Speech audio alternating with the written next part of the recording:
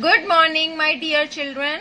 I hope you all are doing well. So, today we are going to start a new lesson 3. But before that, I would like to give you a brief overview about circus. So, children, circus is a good mean of entertainment. In the past, circus shows were very popular. It has much greater attraction and charm for the children than for the grown-ups. But it provides joy, entertainment and recreation for all. The feats of men and animals are worth seeing. The clowns provided a lot of fun and entertainment.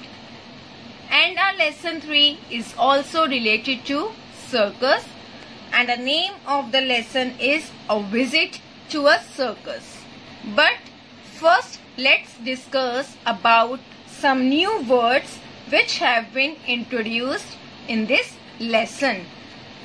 Standing, elephant, climbing, color, football, enjoying, jumping and juggler. Now let's begin with the lesson. There are 3 friends, Satyam, Jay and Arjun are going to see the circus. When they all reach there, they see a big tent and 2 clowns are standing at the gate. As Jay loves to see the clowns, and then they all go inside. When they all see a bear is coming on a cycle and an elephant is playing with football, they all get delighted.